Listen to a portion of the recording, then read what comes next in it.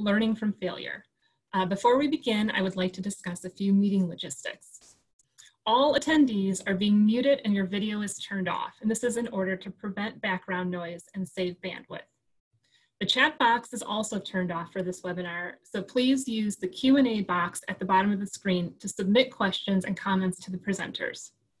If you're having technical difficulties, please reach out to Stephanie Bricking or Betsy Hedler for assistance, and I'll be putting their contact information in the chat in a moment. Follow this meeting on Twitter using the hashtag SOAAM20. And the session is being recorded and a link will be sent out to all SOA attendees after the meeting. So with that, I'm going to get started by introducing our speakers. So this morning we'll have 5 speakers in a panel. They will each take about 5 to 7 minutes to tell you about some experiences that they've had in their jobs that have maybe not gone so successfully. And then there will be plenty of time for discussion and conversation at the end of all of their presentations. So please do hold your questions. Feel free to type them in chat, but the speakers will respond to questions after they've all finished presenting. And they would also like to hear from you about similar experiences that you've had. So be thinking about those and if you have something you want to share. So our speakers will be this morning. First up, we'll have Collette McDonough. So Collette is the archivist and library manager at the Kettering Foundation. Her main responsibilities include processing the Foundation's collections, conducting essential low-level conservation, preparing collection guides, and adding and updating records in the Foundation's archival database. She provides reference and research support by assisting other employees. She also handles interlibrary loan and manages the library journal subscriptions. McDonough is a certified archivist and an active member of the Society of American Archivists and the Society of Ohio Archivists. She holds an MA in History with an emphasis in Public History and a BA in History with an emphasis in Eastern European History from Wright State University. Next up is Sarah Aisenbrey, who has worked in the museum and archives field professionally since her graduation from Wright State University with a master's in Public History in 2014. She's been the archivist for the Sisters of the Precious Blood in Dayton, Ohio since 2018.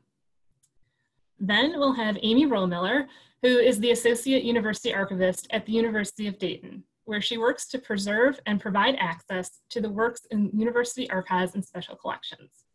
She successfully wrote and managed a 2019 LSTA conservation grant to preserve a collection of medieval manuscripts.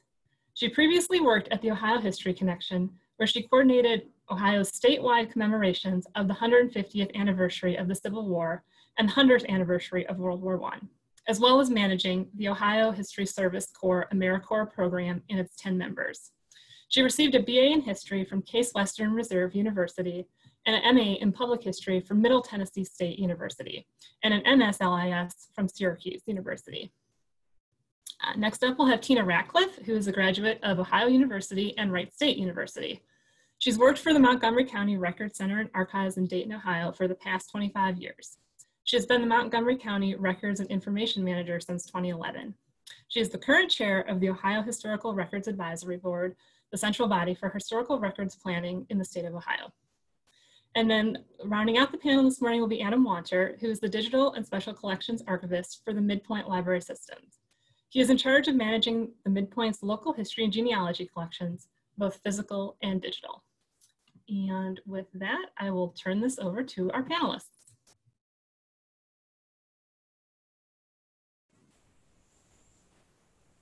Good morning, everybody. My name is Collette McDonough. I'm going to be starting off. Let me just share my screen.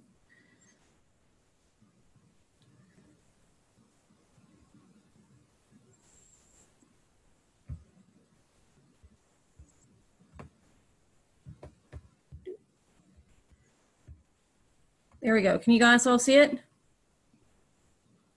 Hearing no one complain, I guess I'm going to go ahead.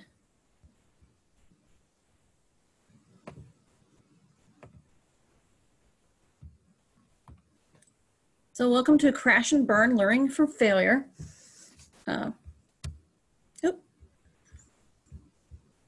I'm Collette McDonough. I'm an archivist and library manager at the Kettering Foundation. We are a nonprofit organization that does research work into how to make, basically answering the question of how to make democracy work as it should. And actually this is needs to be updated. I'm owned by 2 cats now because I just recently got a new one.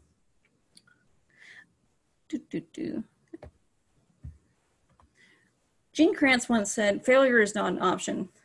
Luckily, we're not, we don't work for NASA. We're all archivists here, and we have a little wiggle room for failure. And often it's a great way to learn and make us better at our jobs. Charles F. Kettering once said, one fails towards success. He was all about learning from failure, making the most out of failure.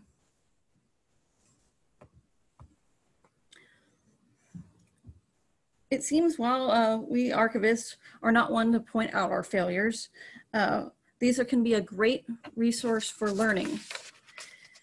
Excuse me. If we fail intelligently. So what do I mean by that? It means not letting these failures go to waste. It's an opportunity to learn. It means each time you fail, whether it be large or small, you need to take time to think about why you failed and how you could do the job better.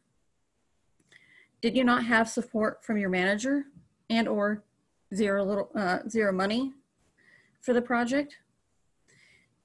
Did you not have proper equipment? Did someone drop the ball? Did a major pandemic ruin your great summer activities that you had planned for your archive? It was the belief of Charles F. Kettering, that the inventor and social philosopher. He said, it's not a disgrace to fail. Failing is one of the greatest arts in the world. He also said, here's another one, an inventor fails 999 times. If he succeeds once, he's in. He treats his failures as simply practice shots.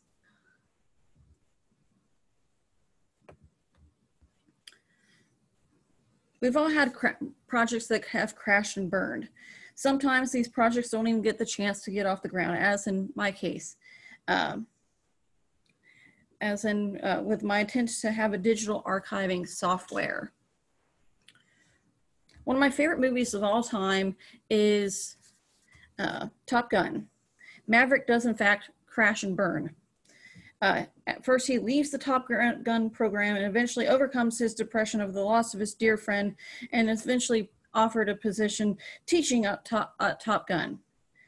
On a side note, Top Gun 2 is supposed to be coming out this month, and because of COVID-19, it is now on hold, much to my dismay. It's going to be awesome, guys. I started working at the Kettering Foundation in 2005. My contract was not renewed in 2008, and then I came back in 2010 and was offered a full-time job in 2013. In 2011, I really started pushing for having some sort of digital plan because we had nothing. So I first started putting that out there. Nobody was interested. The big thing is there was a lot of roadblocks.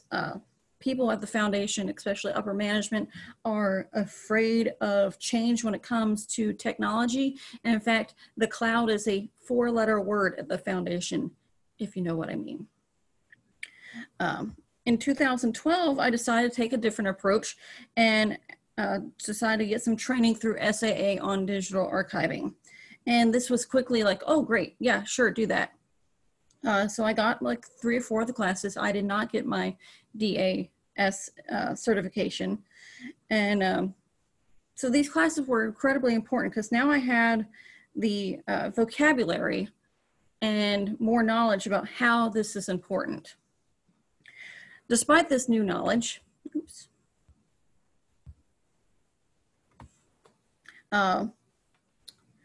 my pursuit for digital archiving software came up dry. First of all was the cost. I should have done my homework. I was not aware of the large price tag on most of these. And of course, then there's a few free ones, but they weren't going to really work with what we had. So I should have avoided the sticker shock by making my coworkers aware of the cost. Second was KIMS. KIMS is a catch-all database. KIMS stands for Kettering Information Management System. And they already dropped a lot of money on this about 12 years ago now. And it does a so-so job for pretty much everything. It's for the library, it's for the archive, it's for our contacts, it's for the contracts, it's all of it. And it does all of it, meh, okay, not really great. And then of course there was the issues with the IT staff. Basically, they thought I was stepping on their toes by saying basically, you know, they thought that I was not saying they weren't doing a very good job. I assumed they would be willing to help, and I've been slowly getting them to understand the importance of digital archiving and how it's different than just putting something in a general server. And it has helped that we've changed IT companies, and I have been bribing them with cookies.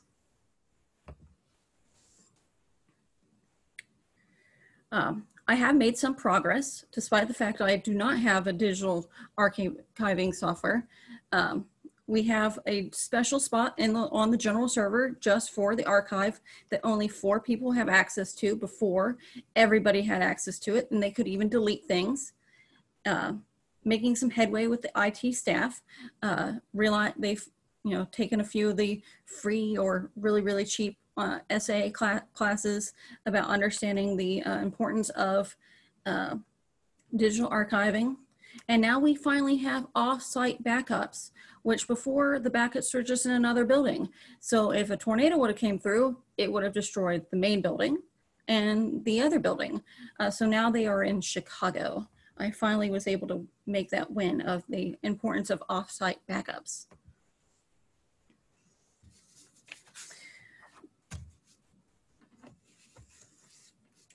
Well, each one of these, I wasn't able to really, get the software I wanted, but everyone was a little bit of a win.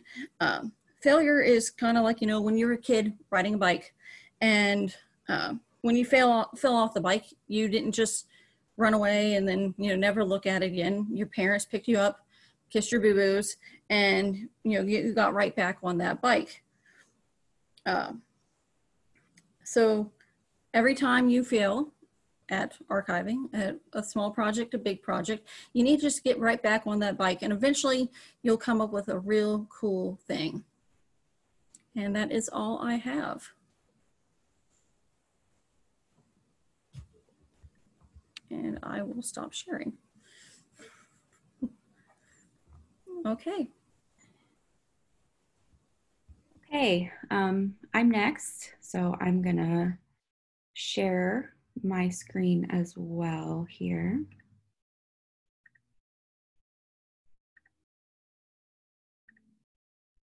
Okay, hopefully everyone can see.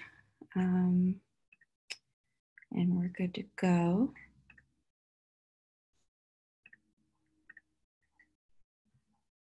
Okay, perfect. All right, whoa, let's go back.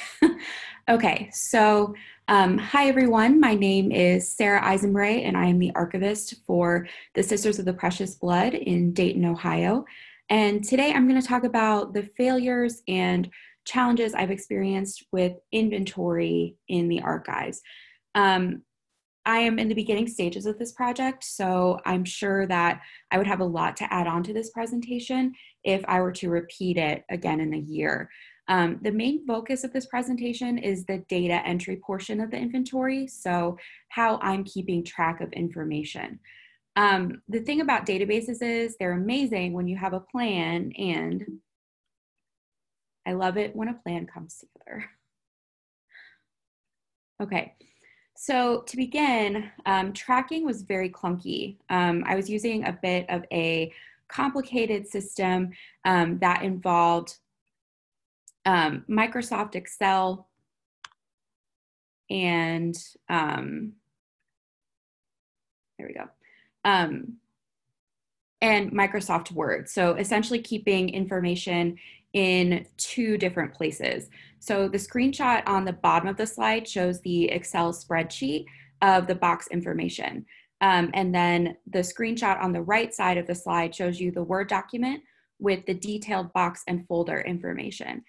So to figure out what is in a box, first you had to open the Excel spreadsheet and find what you're looking for and hope for no misspellings, just in case you wanted to keyword search something. And then once you find the box you want, you have to determine whether or not the box has description files, which is what we call finding aids. And our finding aids are all just for staff, so they're not for the public use. If you're lucky enough to find a box with description files, you open the Word document and then hopefully you can find the box and the information that you need. And if the box does not have description files, then you have to physically go to the box and open it to figure out what's in it. And this is fine mostly, but since I'm what they call a lone arranger, I have to be careful with how I manage my time. And searching through boxes to find what I want is usually not the best use of that time. And let me say that Word and Excel are great and reliable programs, but I think in an archives like the one that I work in, which I would call small to medium size, a software package that allows us to automate these connections is a great help, which is why I went ahead and purchased PastPerfect for us. Now, I talked at great length with someone from PastPerfect support, and I decided to utilize the multi-level description function to catalog the boxes and the folders. This was a decision I came to after trying to input maybe 10 documents on item level. So basically cataloging every single page inside of a folder. And basically I wanted to throw my computer across the room. I would be there for 190 years if I decided to continue with that. So I decided with the boxes and the folders. And this has been a much easier process. And I can always enter specific documents that are of high research or historical value on that item level if I decide I want to do that. So to give a bit of an explanation of what I'm talking about, here is the general archive screen of PastPerfect, and you'll see that this is a record for a box, so object name is box. Here, you'll notice I have a circle on the right showing the multi-level description field. This is a drop-down menu that allows you to choose the level. So this record is a box, but I can choose folder, collection, item, etc. And so you can see a pop out of that there. And with PastPerfect, you can add or eliminate as many levels of these as you want. So on the bottom left, you'll see view/setup links. And when you click that, you get this screen called multi-level linking. So this gives you all the information on what records are connected. And you can add links, change links, or remove them. This is basically like a set of nesting dolls where the biggest one goes on top, then the next biggest, and then the next biggest. I've included a photo of some adorable Mickey Mouse dolls for reference at the top left of the screen. So this is the collection level, the highest level.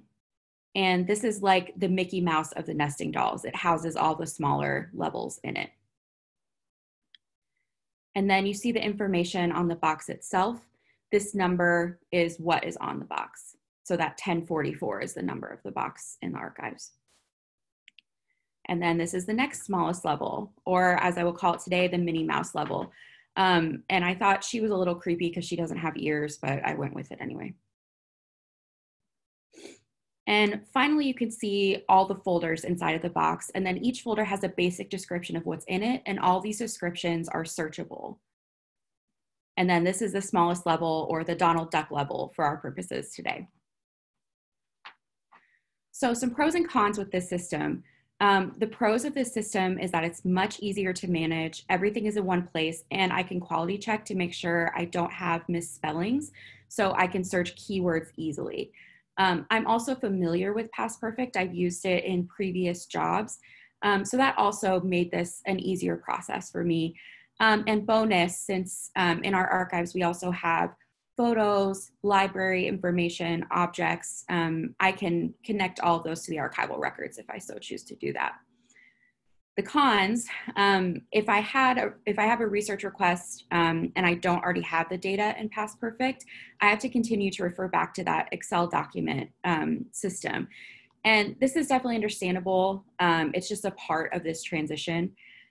Also, entering records is a bit time consuming, but luckily I have a lot of podcasts to listen to, and this will definitely be worth it in the end. And future Sarah will save lots of time. And finally, as I mentioned before, I was entering the records by item level at first, so each page. So I would say the last con was my bad attitude, which I have since rectified. So this process is still not perfect.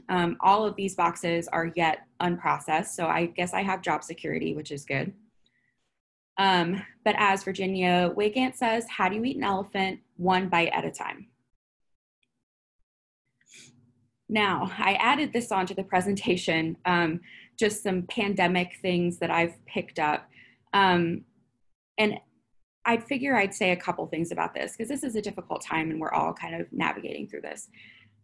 So I worked at home for over 2 months. I'm back in the office now, not today because probably sisters would come in and try to talk to you all and that would be not helpful.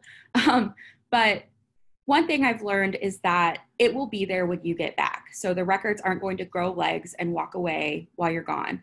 And most people have been extremely patient during all of this when I tell them I can't get to their record request right away. And now that I'm back in the office, I'm kind of backlogged. So that's still going to be the case for a while. And 2, focus on what you can control. This one is pretty self-explanatory. So donate, advocate, and be awesome. And all I need to know, I learned from my cat. All right, that's it for me. Thank you.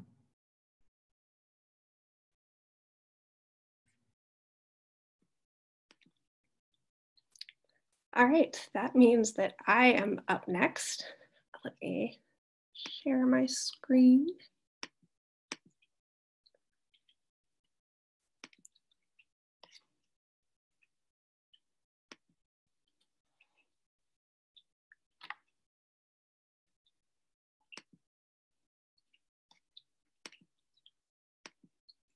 All right, can everybody see that?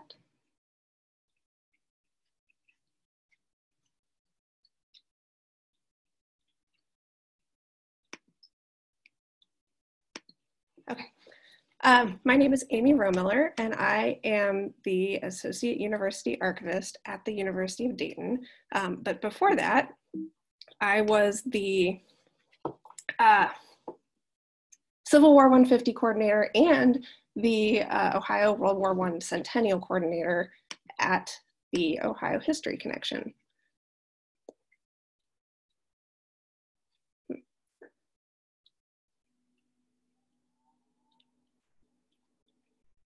Okay, it looks like you're not seeing it full screen, so I'm gonna stop this and try again. I'm really sorry, bear with me. One more time. So basically, the past 10 years have been dedicated in some way or another to a really major military commemoration, which was interesting for me as I am not a military historian. Both of these commemorations had major websites, which I think is how most people interacted with these commemorations. Both commemorations were overseen by advisory committees, part of whose job was to help me come up with content for the websites. And both of these websites had blogs that were created as our primary outreach tool, not only for what the statewide commemorations were doing, but for ways for people around the state to also do outreach for their own collections.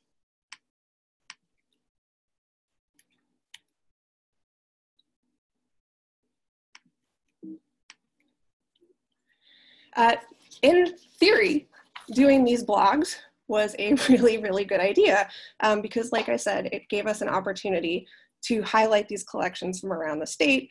It was designed to get away from a very Columbus-centric idea of things, a chance to give other repositories and local history organizations a way to share their really interesting stories and collections that are very often buried in their archives and don't get much attention outside of their very local area.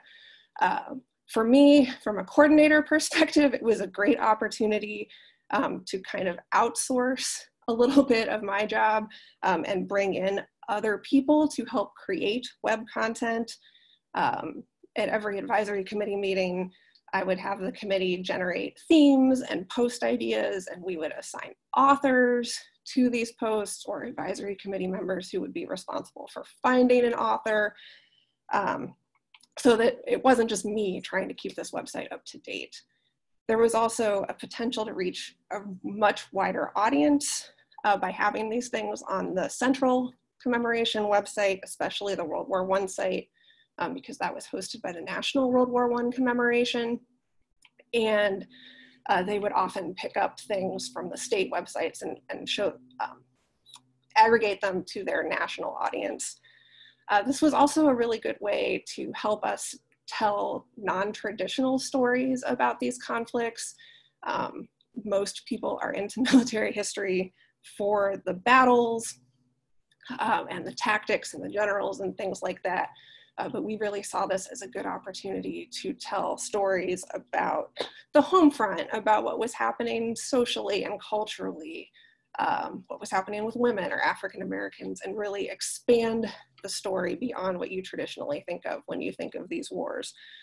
So in short, it was supposed to be a really high return on investment idea. But as you can probably guess, it failed. And not only did this fail once, the definition of insanity is to do the exact same thing again. And it didn't quite work out for the Civil War 150. So we decided to try it again for World War I. And lo and behold, it didn't exactly work out that way either. And the biggest drawback for why this particular outreach project failed is that it just ended up being an incredibly low priority for everybody involved. It just sunk to the bottom of everybody's to-do list. I was simultaneously trying to do another job as a coordinator, running the Ohio History Connections AmeriCorps program. The advisory committee members also all had full-time jobs. So while everything sounded great while we were in the room during the meetings, once you were back dealing with your real job and the day-to-day involved with that, just nobody had time to write the posts or to find authors.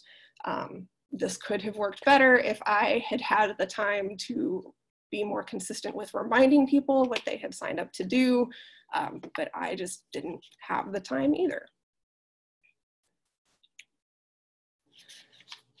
So some lessons learned. I learned this one over and over and over in my life, that everything takes more time than I think it will.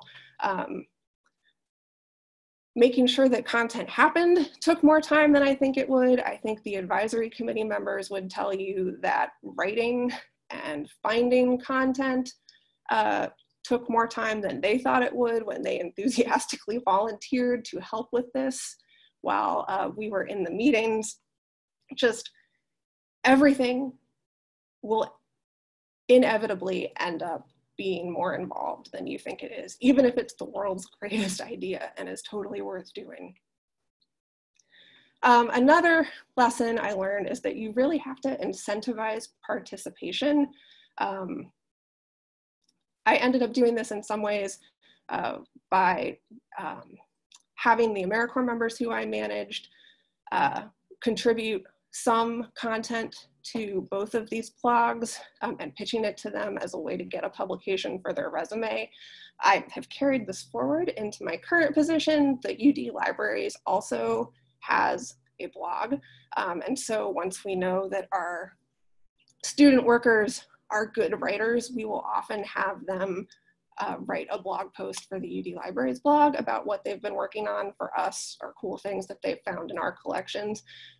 It's a good project for them. It gets them writing skills, and then it gives them a concrete resume line to come out of their work for us. It's really, despite my best efforts to try and outsource content creation, it really only works if you have a primary content creator and then clear their schedule enough to make sure that they actually have time to create content. After I left the Ohio History Connection, I had designated this to one of our AmeriCorps members, whose one of his primary roles was to make sure that the World War I blog stayed consistently updated, and it was the perfect role for him because he loved World War I history, he loved doing research, and he loved doing writing. So he could just make sure that that blog was consistently updated. And then the last thing is to make sure that you are writing easy evergreen content that can just go in whenever you have a space for it. Not everything has to be a magnum opus. I think in the beginning, my historian training was like, I need to have 1,000 beautiful words with a perfectly formed argument about this thing that I'm writing about. And really, nobody cares. Blog posts should be short, pithy, punchy, and with immigrants.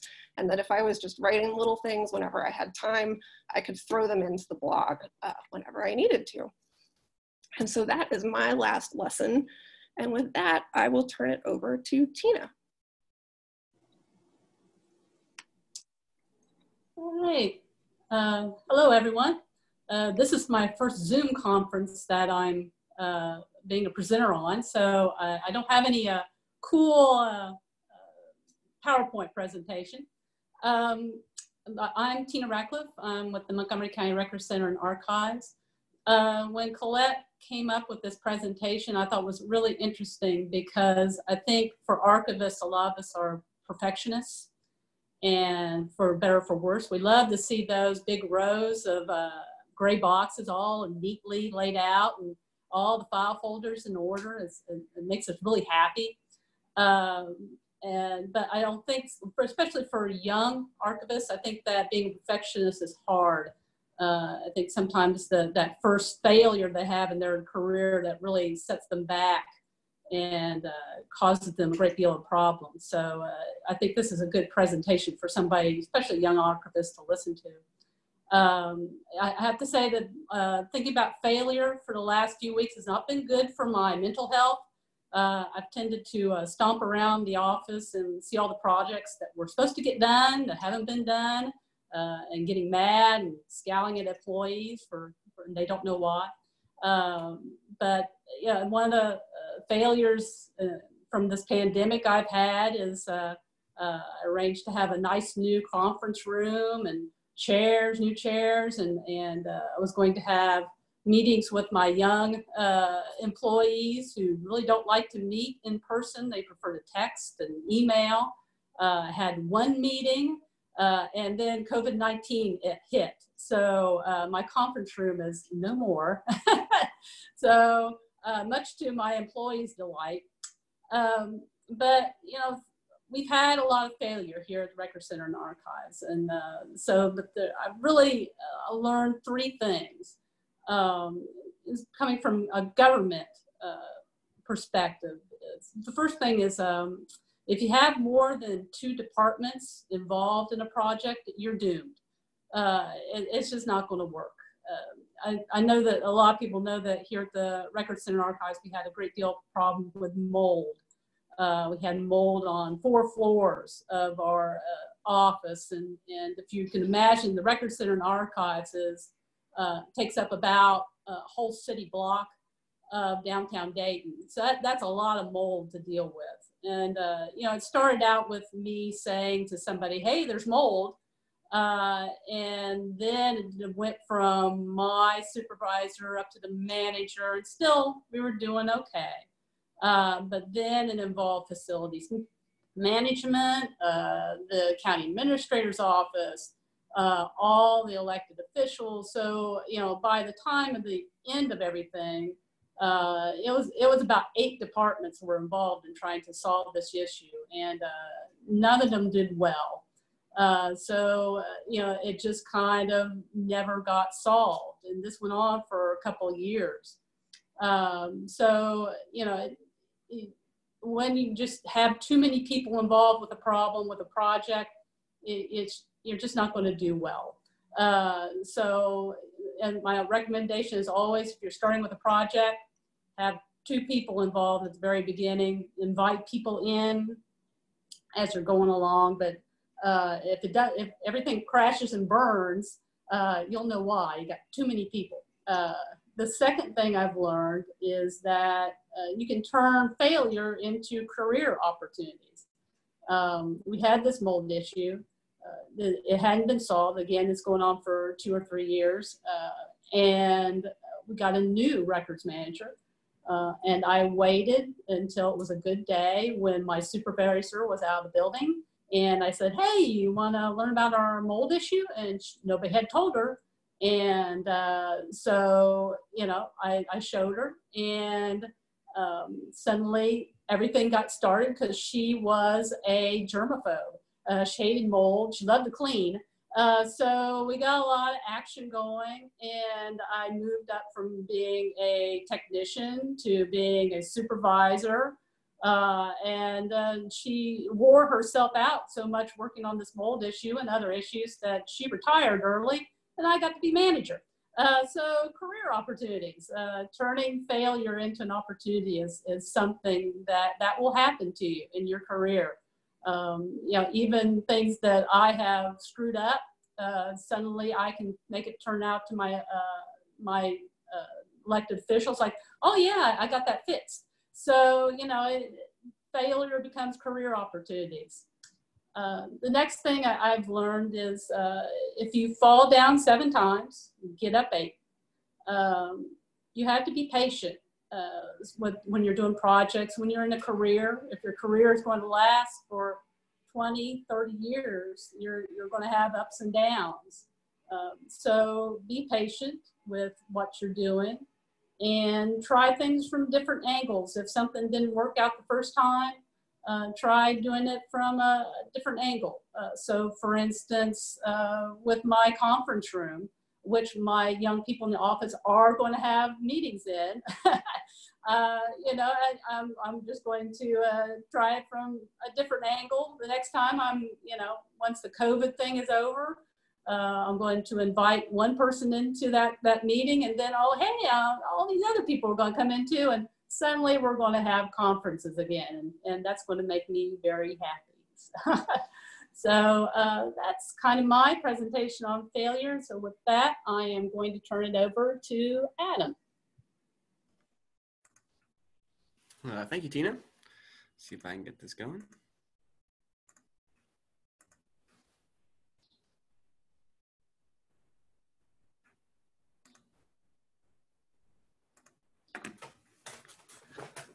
Can you see that?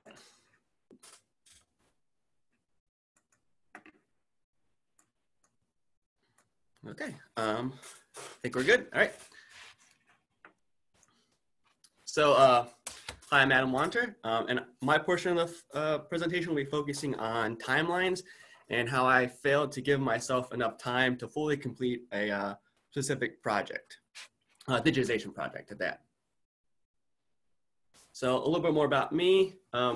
This project took place at MidPointe Library System. As mentioned earlier, I'm in charge of the library's local history and genealogy material, both physical and digital, with a primary focus on our digital historic collections. MidPointe is a medium-sized public library system that services Eastern Butler County. At the time of this project, we had like 2.5 employees, including myself, working on digitization-related projects. Most digitization work itself was outsourced, with the metadata work being done in-house because we didn't have enough staff to really digitize works. The collection specifically was the Virginia Shewalters Letters Collection, which was a letters collection from World War II from a local resident who served in the WAC/WAC from 1942 to 1945. The project was a collaboration with the Westchester and Union Township Historical Society. They owned the materials, or were the repository of the materials, and we'd reach out to them to partner with them to digitize it while they kept the materials themselves. The library was responsible for rehousing, processing, creating a finding aid, digitizing materials, hosting the materials, and then creating programming and educational resources after the project was completed. So my error came when, to complete the project, I had applied for and was awarded 2 local grants. And when applying for the grants and working with our partners, I developed mostly arbitrary deadlines based more on gut and zeal than actual work completed. So based on the size of the project, as it was like 270 letters, ended up being about 990 pages, including envelopes for digitization. I was pretty confident that my assessment was accurate. However, the timeline wasn't based on any actual work completed. I didn't do any samples or anything. I just kind of figured, oh, there's this many letters, they're in these binders. I can move those over and rehouse them, get everything ready and get them shipped out and all that stuff and have them transcribed in no time. It'll be fine. But I didn't put in much actual work doing any tests to see how things were going to work.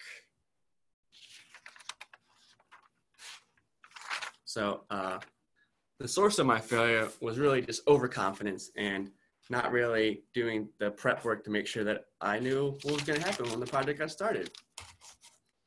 So as you can guess, when I did start working on the project, processing took longer than expected. I found out that even though the letters were in binders, they weren't in great binders, but they were in binders. They weren't actually in any kind of order. The Historical Society had gotten the letters and then kind of just over time had taken them out, looked at them, put them in different binders. They weren't in any chronological order or any kind of order whatsoever. And some of the envelopes weren't with the correct letters, so you could tell that someone had looked at a couple letters and then put them back in the wrong order and whatnot. So I had to do a lot of work just kind of going through there and figuring out what letters went where, who was written to whom, and making sure the envelopes were with the correct letter, which delayed the materials in getting sent out for digitization, which then pushed back my timeline. So digitization thankfully went pretty smoothly, but next, the transcription project took much longer than anticipated. Thankfully, we weren't transcribing them ourselves, but we had, at the time, was Backstage Library Works working on the transcription. All the letters were handwritten and in cursive, so we couldn't OCR them. So we hired a transcription service. But the sample, they had said, oh, it'll take this much time. It actually took them, I think, about a month longer than anticipated. The good news with that was it came under budget. They charge you per character, and we were under character there, but which led to some other issues with having too much grant money, and I had to figure out ways to do that. So finally, once I got the collection back with my shortened timeline now, I found out that to create all the metadata I wanted to make this nice, robust collection was going to take much longer than I had and much longer than I had originally anticipated. So I had to really cut back on that. So with all these mistakes and errors, I didn't account for it shrinking amount of time. So I had to just cut whole parts of the project. The first thing to go was the amount of metadata we were creating for each record. It just wasn't as much. We had to cut out some optimal fields that really would have enhanced the record, and we could have done some cool stuff with it. So I had to go right off the bat. The next thing we had to do is I had to completely cut off the educational and educational portion of the project. We never got any teaching resources, anything related to it under the guise that I would work on it later, but it hasn't happened yet, and I don't know if it will happen in the future. Along with the metadata, I figured we'd go back and work on it, but with other projects always coming in, it just hasn't happened. So yeah, it was just a real shame because it's a really cool aspect. And she was a local teacher herself, so it would have been really a cool tie to try to get some educational resources out there, some really good primary resources for students to use, but it just hasn't happened, and I'm not sure it will. So the project I was able to complete the project just in a really compact and cut down version. And you can view the project there. And then since today is June 17th, I was able to find a letter for today specifically. So the lessons learned. Always know what you're working with. It really, and this is also learned for some of the lessons, but having a good idea, a good understanding of what materials you're working with or what collection you're working with and what kind of work is actually going to need to take. Don't just assume that, you're looking at something that you know everything about that collection. Have a clear sense of what it would take to accomplish all of your goals and kind of be honest with yourself about those. be able to prioritize outcomes. So in case things do go wrong, you know what you need to get done and what you want to get done. Be flexible, and then manage expectations throughout the project. Be open and transparent, especially with partners. This is something I really learned, is that you always tell them, like, here's what we can do, here's what we want to do, and like, here's, if that doesn't happen, what we are going to do. And so, yeah, now we'll open it up, I think, for questions. Oh, these are my pups.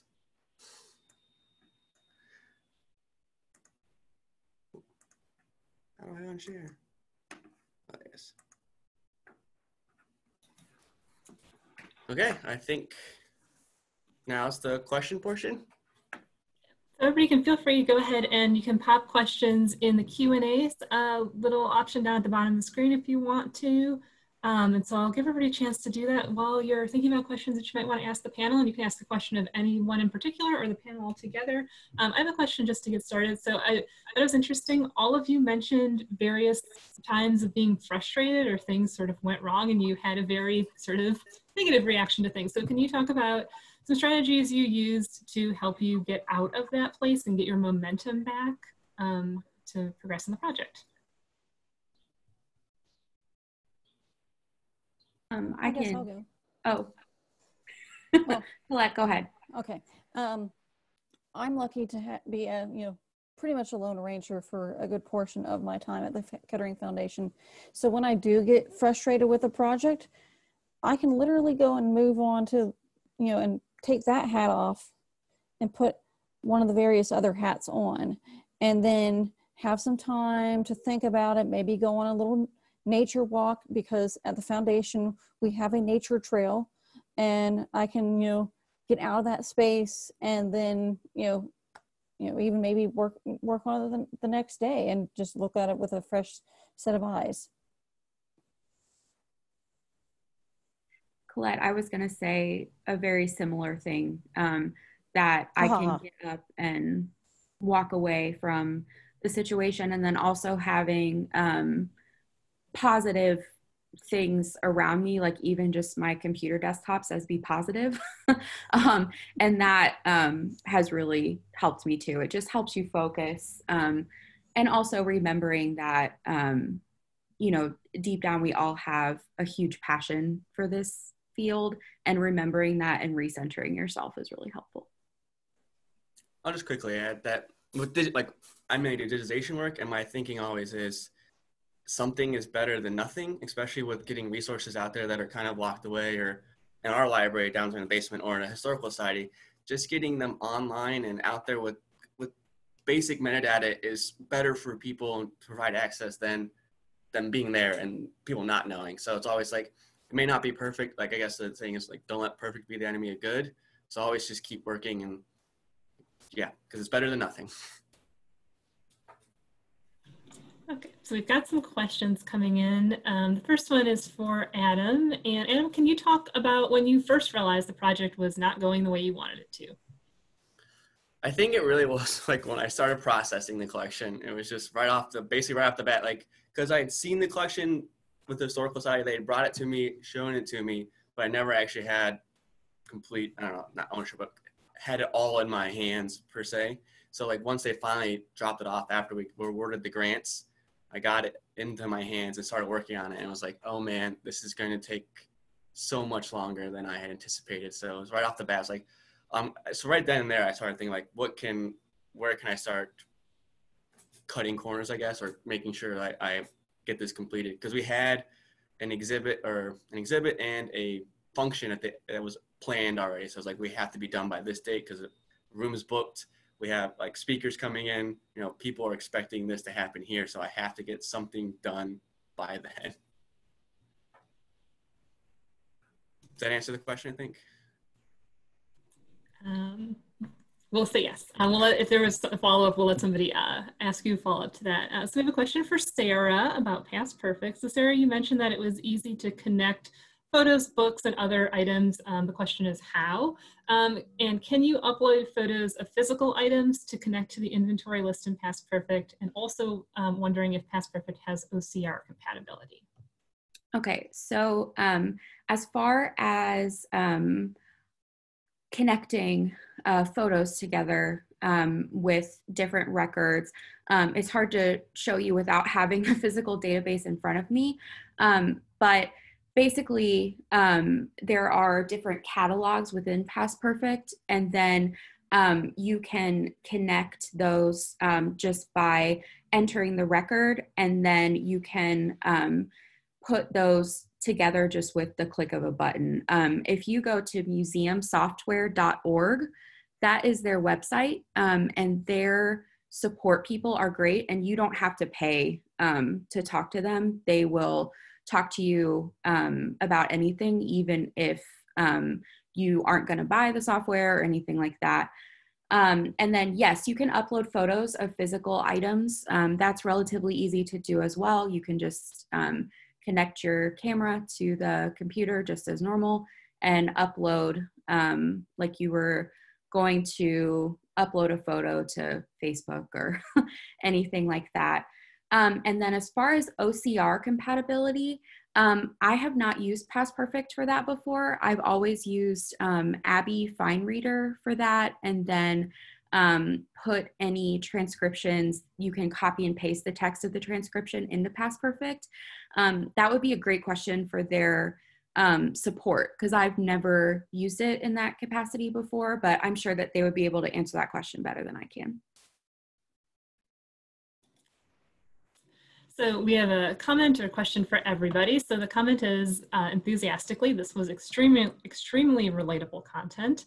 So the question is, if you have any advice on how to document your failures and possible solutions if you found them, so that the next person doesn't have to make the same mistakes that you did.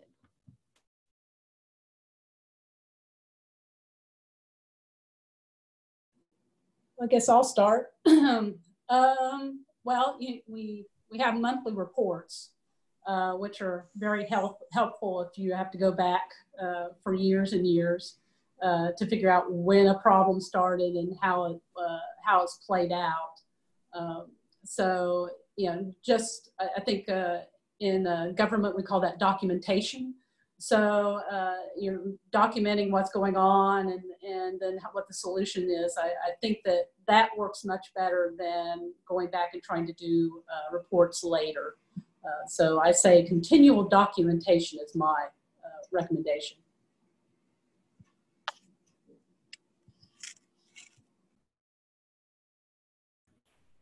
No. Go ahead, Adam. No, now you brought it up, it's a really good point. And I think I just get so focused on like, oh, next project, that I haven't really thought about the person that will come after me. So I guess that's a good thing to start thinking about, actually. I'm pretty bad about like documenting the failure as it happens, but I am kind of obsessed with documenting processes once I've figured out how they worked for the people who come after me. So I have not done a good job of leaving a paper trail of like, oh my God, this failed. But I think I have like a bullet pointed list of like, once I've figured it out, like this is the way to do it, or the way that I figured out the best way to do it, to give the people who come after me a starting point. And if they can tweak it and make it even better from there, that's awesome. But it might be more helpful to be like, I tried this and it didn't work.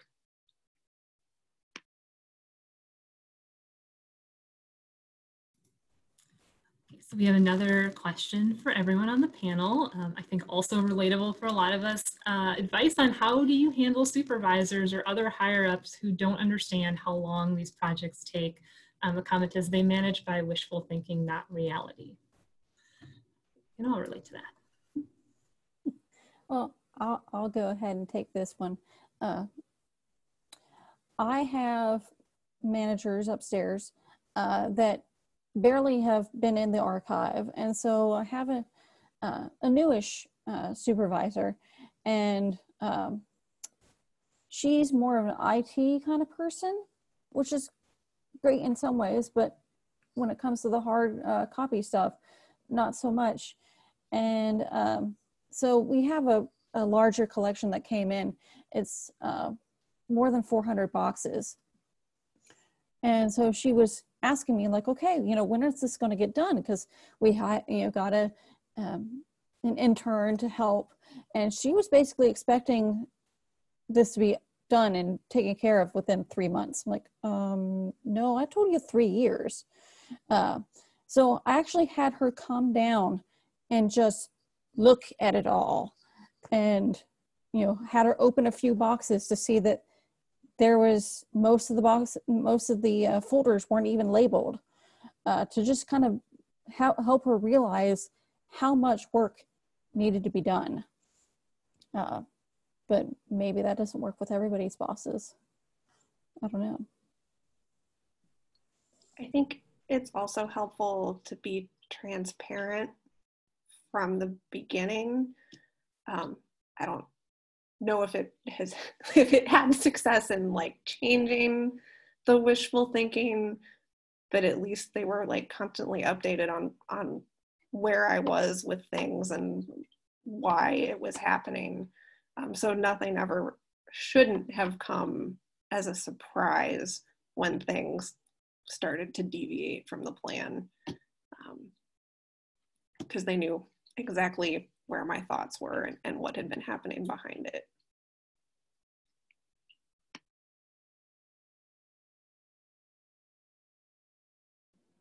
And I'll say, when you're dealing with supervisors, you have to realize that unlike most archivists, most of them are type A personalities. So you have to know that you have about 2 minutes to get their attention and explain why. So usually when I'm dealing with elected officials is, why is this project going to make you look good? And if it's a complete failure, how is that going to make you look bad? So, you know, you just have to know you're going to have to do a presentation. It's going to be short, sweet, and to the point.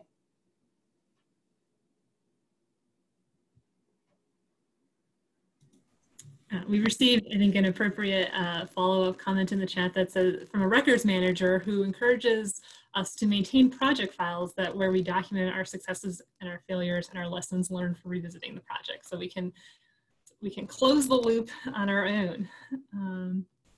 Okay, so we do have just a couple minutes left. I don't have any more questions in the Q&A. If anybody has one, quickly, we have time for it. Otherwise, any last thoughts, any last advice that the panel wants to give folks? Can any of you share anything that you had a failure with on a project where you were able to apply a lesson later on and make it a success on a different project or different opportunity? I think it's like being transparent. I think has really been helpful, especially working with community partners. Always just telling them, try to explain the process to them, because like if they're invested, they want to know what's going on. Just telling them what's going to happen, and they're going to be more willing to work with you again.